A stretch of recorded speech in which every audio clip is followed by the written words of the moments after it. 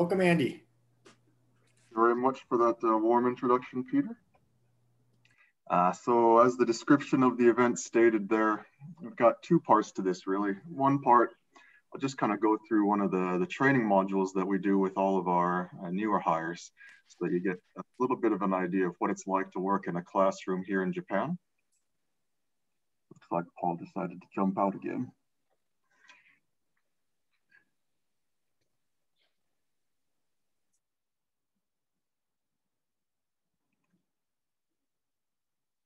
Yeah, I think Paul wants to get that Hoiki thing going for himself. So he knows what you do anyway, Andy. Yeah. So nice. Yeah. All right.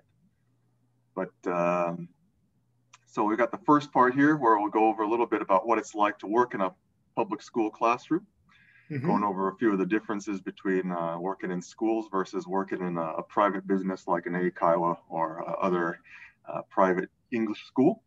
And then for the second half, we'll go over a little bit about how to apply for a job to work as an ALT with us at Interac North.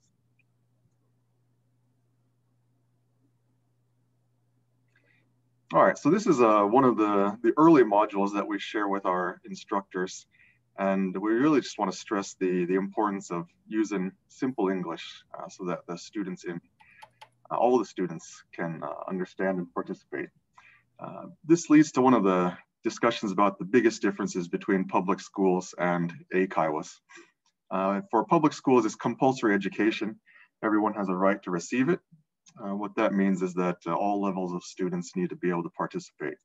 So you have to tailor your teaching style, your teaching content, and also your English level so that all the kids can be able to understand and get something out of it.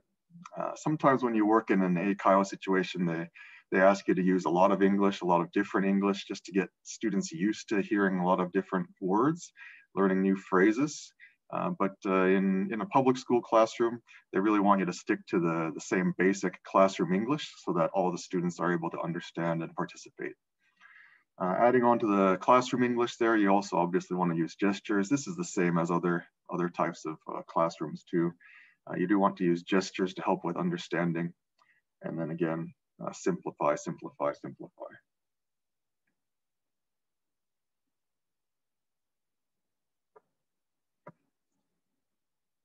Okay, so some of the most basic parts here, just how do we get students to understand? First up, you want to repeat commands. So that's repeat commands or repeat commands. This will help the students engage. The more that you say it, the more that they realize it's going to be important. But obviously you don't want to go on and on too much and bore them to death. Sometimes you hear like, the only thing that the kids remember is please repeat. And if you've gone that far, you probably went too far. But at the same time, if you only say things once, they're probably not going to catch it. Next up, be consistent with your commands. This is just going to be simplify and use the same commands. If they hear it one time and then they learn what you're going to do or what you want them to do, then the next time you use that same command, they'll be able to catch on much more quickly. Third there, support your commands with gestures. Show, don't just tell. So if you want them to look at something, if you need them to listen, but give them some help other than the words, because many of them, they won't understand what you're saying, but it should be pretty easy for them to see, look at you and then understand what you want them to do if they're able to see what you're trying to get them to do. And then last up, project your voice. Don't yell, but you do need to project your voice in a public school classroom setting. The rooms can be quite large and there could be up to 40, 45 students, especially at the elementary school level where they're full of energy. It might take a little bit more volume to get your voice heard.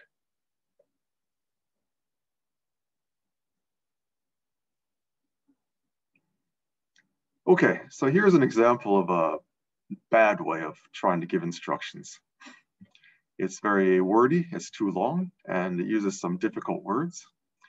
And so just take a little bit of time here, try and simplify it down so that it's easier to understand and you'll have a better chance of getting students to participate.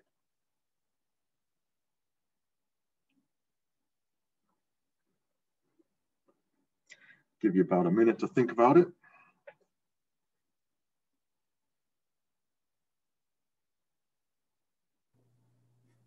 Well, I don't know if I'd even understand all that. Okay.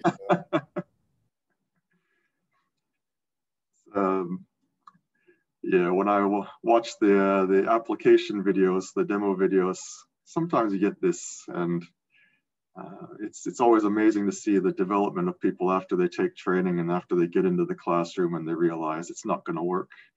I mean, I say that it's important to simplify the language so the students are able to understand, but it's also fun to watch and amazing to see how quickly our teachers develop too, and are able to pick up, oh, okay, if I just kind of cut it down to about something like this, everybody's a bit happier. The students will do what you want them to do, and the students will have fun doing the activities as well.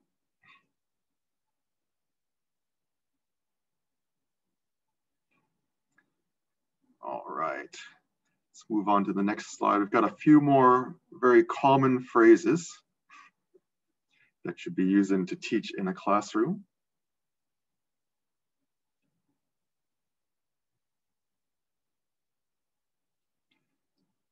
Try and simplify these down a little bit too.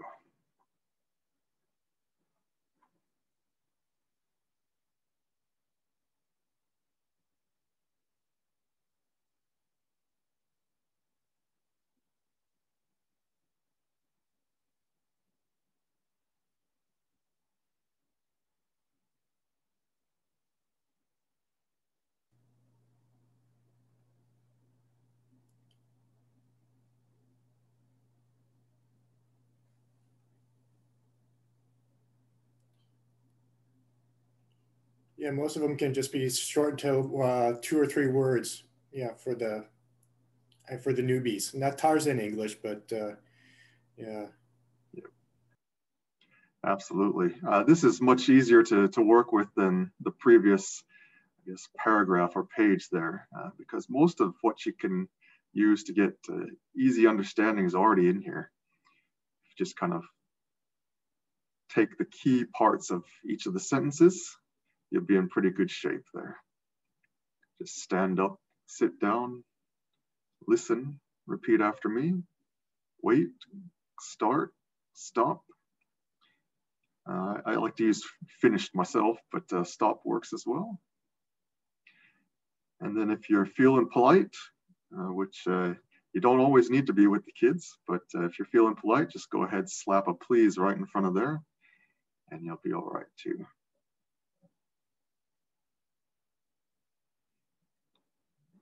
Okay. I think Peter gave us one of the keys of actually things to avoid there. You don't want to use Tarzan English or caveman English. So we don't want to get into the flow of saying you stand, you sit. You do want to use actual English. It can be very brief or short, but they should make sense in terms of the phrasing or be almost a sentence. And then also no Japanese, please. This is very true in ACO as well, but also in a public school classroom. The idea is that we're here as ALTs to speak English with the kids, share English with them. If they did want Japanese instructions, then they would just ask the Japanese teachers to do it. All right, so we've gone over a little bit about how to use simple English to help with understanding. Next up, let's take a little bit of time to go over some gestures then to make it even easier to understand for the kids.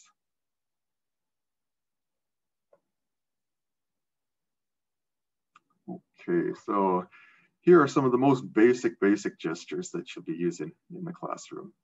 If you can think of ones that you like better and the kids also pick up on quickly, you're obviously welcome to use those as well.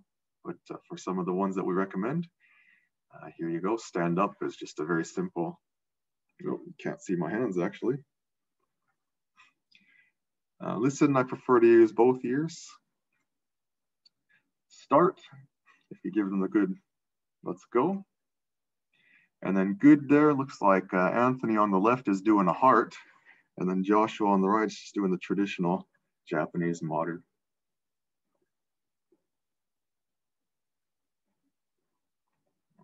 Okay.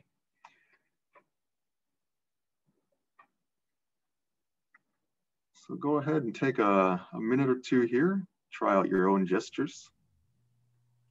Yeah, we get a couple more. We can reorder them. You got YMCA on there. Yeah. I think using these virtual backgrounds, it's difficult to actually see what I'm doing. Though I put my hand up and you just see part of it.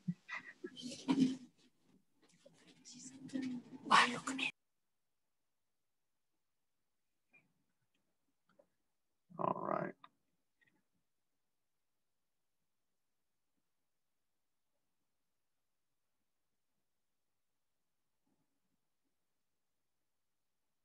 Okay, so stand up. Some recommended gestures, if you just lift your hands up. Sit down, just do the opposite, bring your hands down. Listen, again, I just like to use the hands around the ears. Repeat after me. Very often you'll see 3 and 4 together. And so you just do listen and repeat. Listen and repeat. Wait, you could just give them the hands up there. Wait. Start, some kind of starting gesture. And then stop. You could also just wave your hands, stop. Okay. Hopefully you found some good gestures that work for you too. Next slide up here. We talk about praise then. So we've gone over instructions, and instructions are a very important part of teaching. But for these students in the classrooms, you also want to be able to praise them and encourage them to participate too. So it's important that you get them to do the activity, and then if they've done it, once they've done it, you tell them they've done a good job. And the first thing that we'll say here, it's very important to use a different voice from your default voice. So you need to have a number of different voices when you're teaching.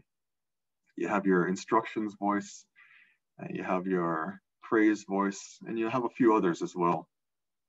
You need some character voices if you're going to do a dialogue with multiple people by yourself, for example. But for your praise voice, you want it to be very, very warm, and you want them to be able to instantly understand that they're being praised.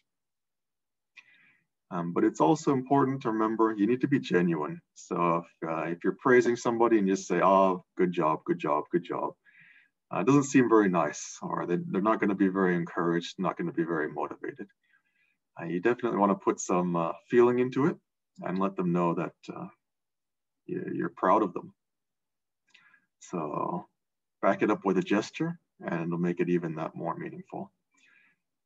Here are some very basic words, praise words that the students will understand. Good work, good job, great, nice, or yeah. These are things that the kids have probably heard before, if not in the classroom, then maybe on TV or in a movie. But if you stick to these ones, they'll have a good idea of what you're trying to tell them, and they should be more motivated to join in the next time too.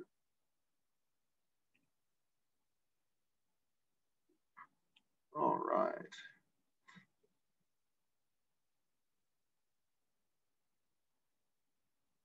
Welcome, Simon.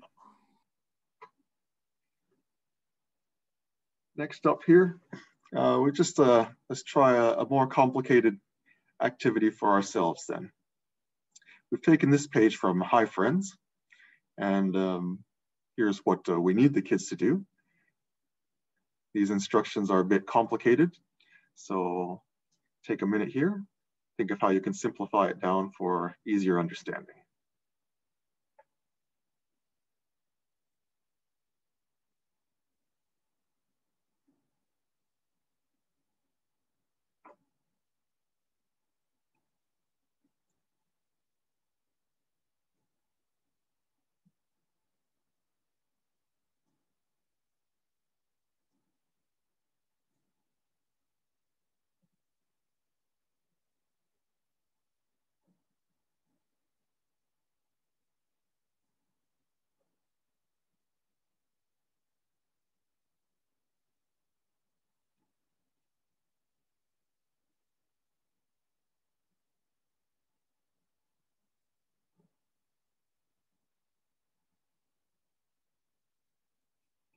right, how did you do?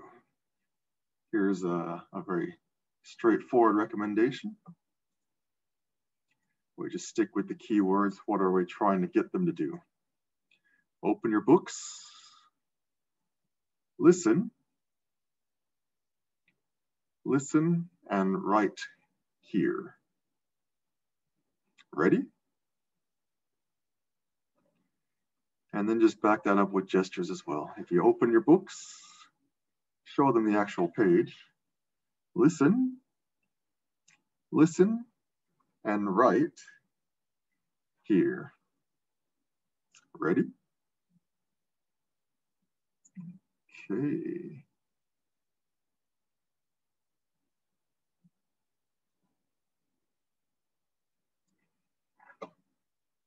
Now let's try and sum up this whole session here. If you remember only one thing from this presentation, try and make it this slide because this will give you a brief summary of what you want to do.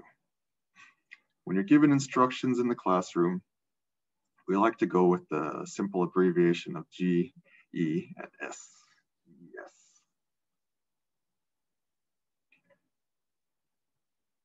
So G, we've got gestures. Show them what you want them to do.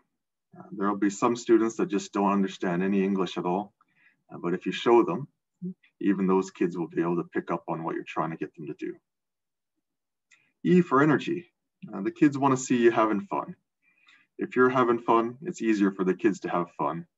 Sometimes that means you look a bit goofy as an adult trying to do some things that you're trying to get maybe 6, 7, 8-year-old kids to do.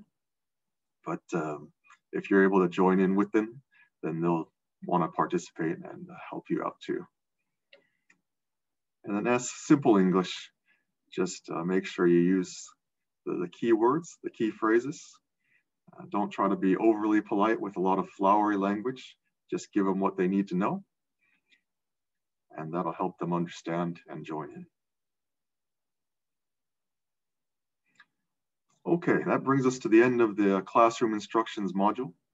Hopefully it's given you a brief basic overview of what you need to do in the English classroom at school. Just keep those GES in mind, gestures, energy, simple English, and get ready to have some fun with the kids.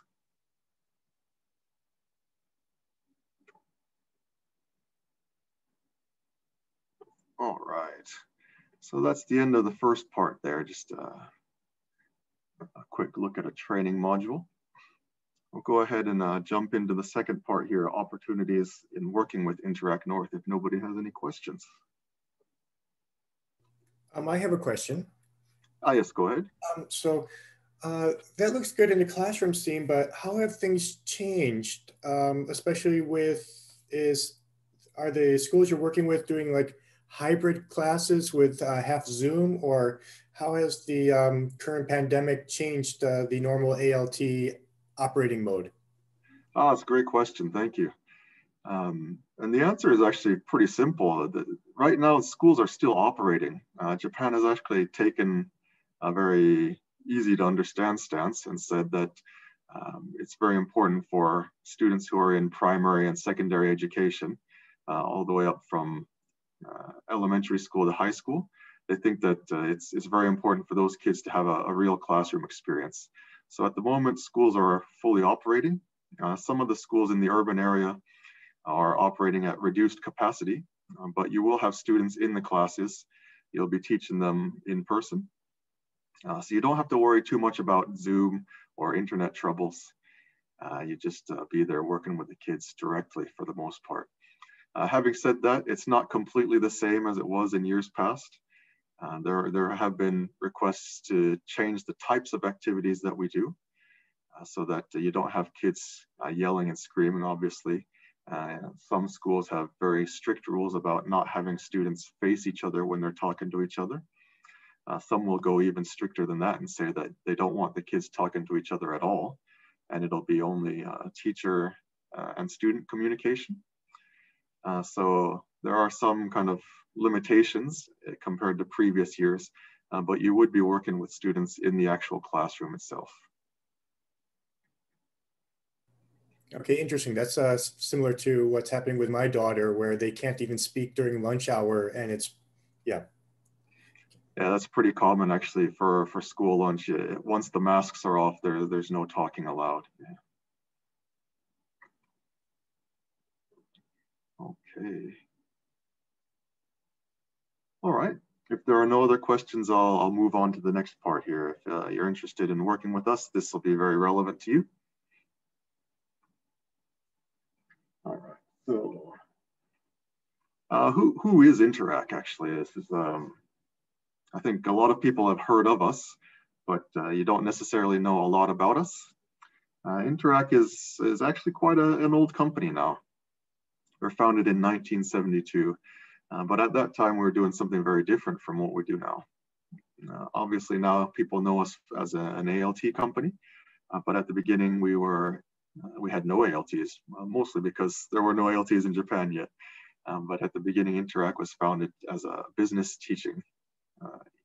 English teaching company, working in a lot of different Japanese companies. But now we focus on ALT work. We have over 3,400 ALTs, and they're managed in 13 branches throughout Japan. We have a presence in every prefecture aside from Okinawa. So 46 of the 47 prefectures, we have ALTs working in them. There are a lot of schools, a lot of students, a lot of lessons taught by Interac ALTs. If you look at it from a percentage perspective, about 1/4 of Japanese elementary school students have an Interac ALT. Our corporate philosophy has actually been around with us for quite a while, although it's been revised. It was revised about 5 years ago to match up with kind of the more modern look that we have now. But the key concept there is really whole person education. And you know, when you think about ALT, one of the easiest things that pops to mind is teaching English, right? Or teaching in a public school. And it's important to remember that you'll be teaching English, yes, but you'll also be doing a lot more than that. The cultural ambassador aspect of the ALT job is absolutely crucial. And if you don't have that part down, it actually doesn't matter how good you are at teaching English. It's just not going to go so well for you. But really, we want to be able to teach the kids of Japan and teach the communities of Japan what it's, well, you know, that we want to teach them our culture, obviously, but we also want to teach them that we're able to understand Japanese culture and be a part of their communities and be an important part of Japan as well.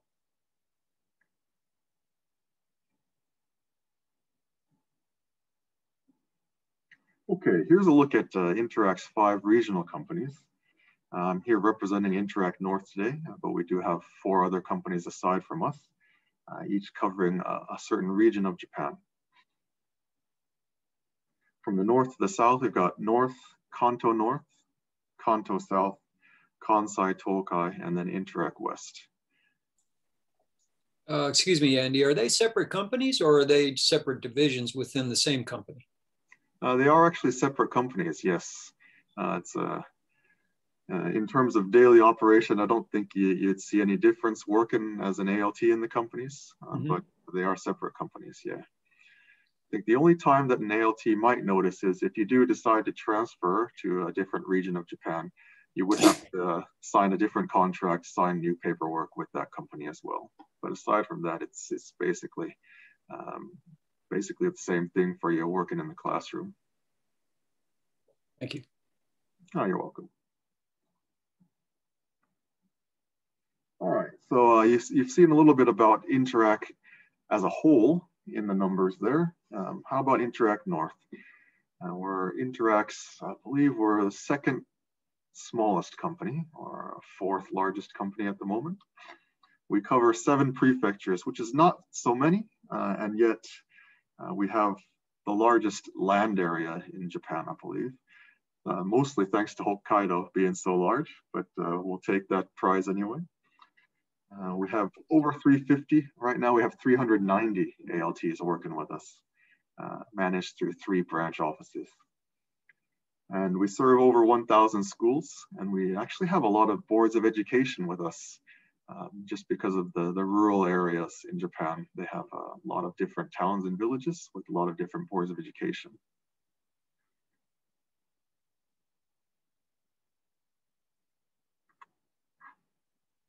All right. So why would it be good to work at Interac North? There are a couple of different things that give us unique advantages over working in the other areas of Japan. One being the, I think really the work-life balance.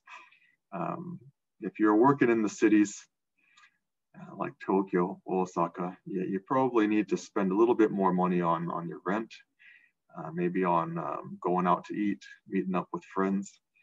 And we do have a lot of instructors in those cities who then take on second jobs to help them earn a little bit more money to spend on the weekends or in the evenings. In the north, I mean, it could be a positive for you. When you're working in school, you have work and you have your kids, you have your teachers and what you need to keep busy. Outside of that, you have a lot of your own time. And you can use that time to improve your skills. You can use that to, take part in your hobbies, participate in your hobbies.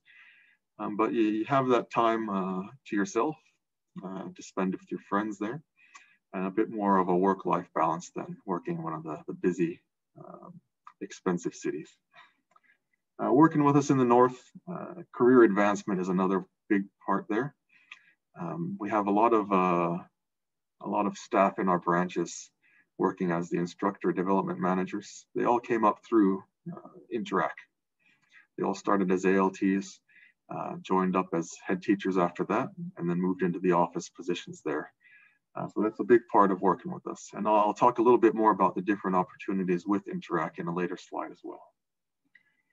Support. Interac North offers a lot of support to its instructors. So beyond just paying the salaries, we do also help people with their daily lives.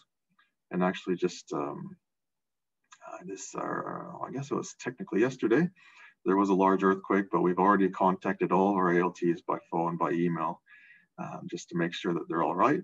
And we're helping them with any of the repairs they need to their apartments or their cars. We take very good care of our teachers there. And I'm very happy that we're able to do that, being one of the smaller companies in Interac. Okay, Diversity Interac is actually represented by 82 different companies, or sorry, 82 different countries. We have a lot of people from a lot of different places teaching for us, and we hope that you'll join us too.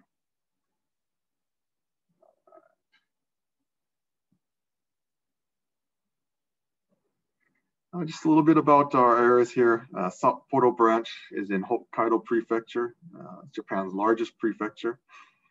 As you might imagine, for the prefecture being farthest north, there's a lot of snow. But it's known for the best ski resorts and also the snow festival. Definitely one of the best places to live, I think. And that's surely evidenced by Hokkaido consistently ranking in the top 3 of the most attractive prefectures in Japan. Sorry if that seems like a bit of an odd adjective to use. That every year there's a Japanese, I think it's a newspaper or magazine that runs a most attractive prefecture of Japan. Hokkaido is always in the top 3. Okinawa and then Kyoto usually rank up there. Tokyo is usually in the top 5 or so.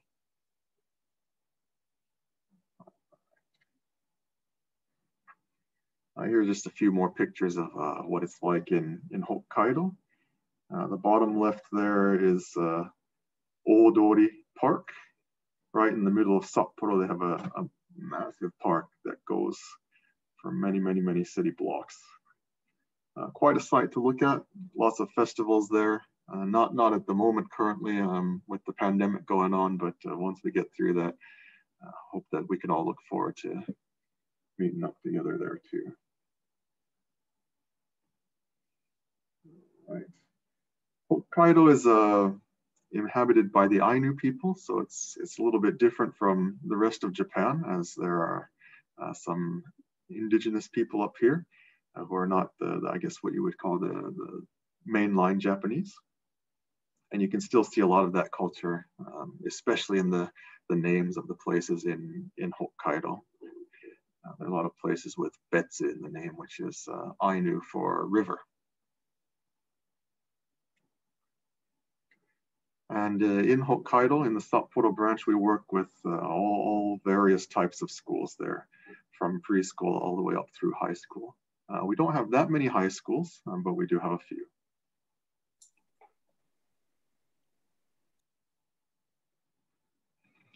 Moving south one, we next have the Morioka branch based in Iwate Prefecture.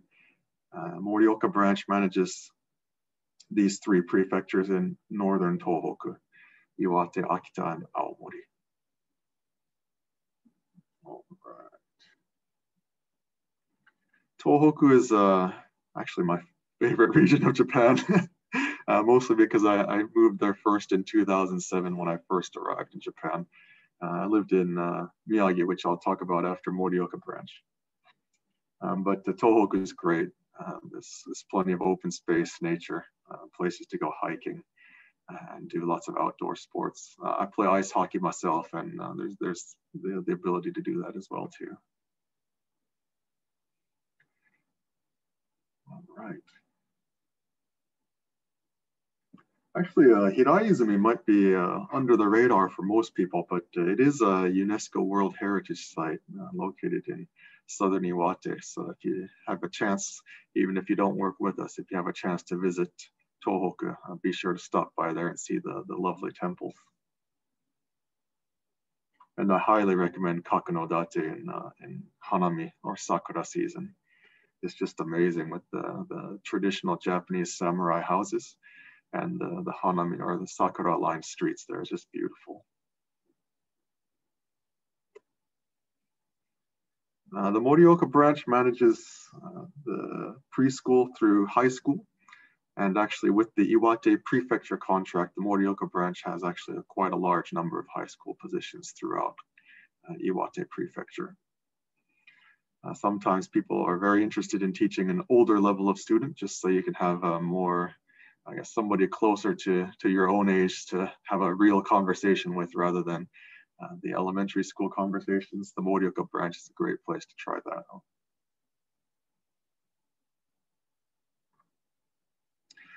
And then the last branch in our North Company here is the Sendai branch, which manages Fukushima, Yamagata, and Miyagi prefectures. I spent 6 years living in Miyagi myself, and I just, lots of happy memories there. It's a great place to be. I think Southern Tohoku is probably, some people would think of the greatest advantages. It's just a stone's throw from the Tokyo area too. If you jump on a Shinkansen bullet train, you're there in 90 minutes to Ueno. So if you want to get away from Tokyo, but still be kind of close when you want to make a trip in for a weekend or so, yeah, I mean, Tohoku is an awesome place to be. There's a lot of different things in Southern Tohoku actually, because of it's actually kind of interesting, because in the north it can be a bit cold, especially when you go out to the west, and then you go down south and it's much warmer there actually. So a lot of different types of climates, even though it's not that far apart. All right.